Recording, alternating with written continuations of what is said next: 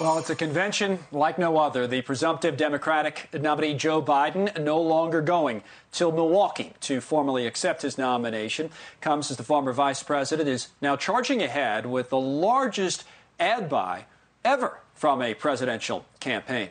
To Fox's Peter Ducey now. Peter is live from, I guess, the only place it makes sense to cover the Biden campaign, Wilmington, Delaware, with the very latest. Peter.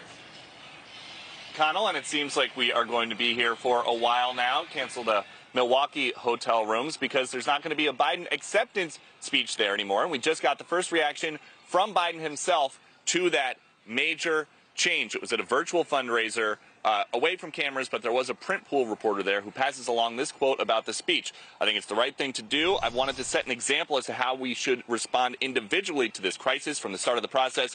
We've made it clear. Science matters. I think it's going to be an exciting convention.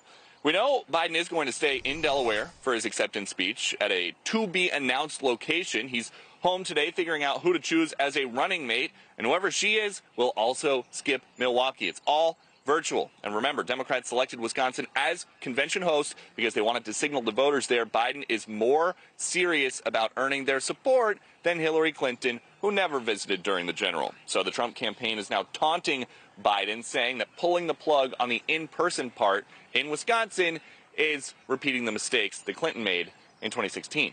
Connell? All right, Peter, I was going to say at the end of this report I'd see you in Milwaukee, which I was planning to.